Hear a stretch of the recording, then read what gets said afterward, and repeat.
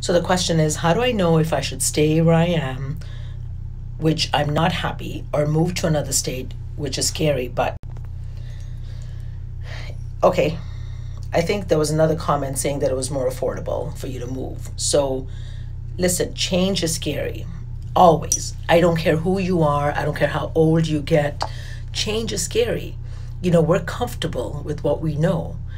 Believe it or not, research has shown that children who are abused or women who are in abusive relationships and domestic violence situations, when given the option or given the choice, will prefer to stay in the abusive environment because it's predictable and they are familiar with it, versus leaving and trying something different because it's new and it's unpredictable and it's scary. So understand that being scared is normal. Change is normal. Scary, okay? But clearly, if you're not happy where you are, and if moving to a state is going to be more affordable, clearly, decisions made. Give it a try. Worst case situation, you can always move back to the state you're in. All right? I hope that helps.